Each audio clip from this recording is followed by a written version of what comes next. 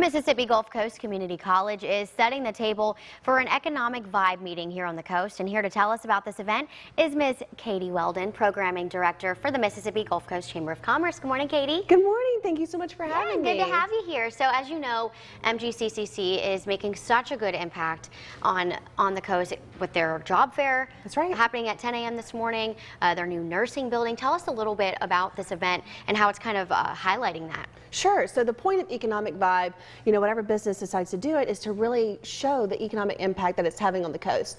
So Mississippi Gulf Coast Community College, as you know, has tons of programs, but specifically their career and technical programs are really gearing people up for the job, and they're taking jobs here on the coast, which in turn shows great training and job security. So I think the goal of this is just to really show the programs that the college is offering, and in turn talking about their plans for 2030.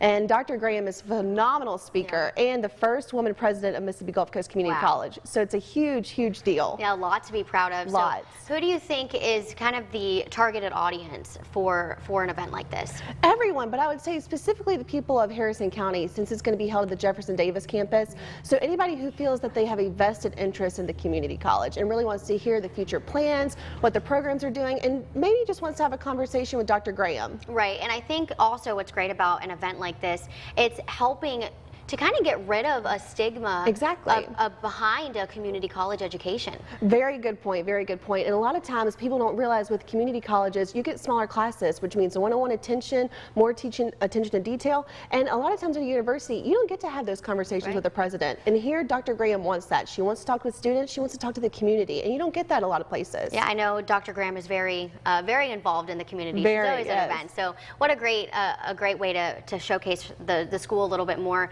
So tell us when it is, how people can get involved. So it is September 19th.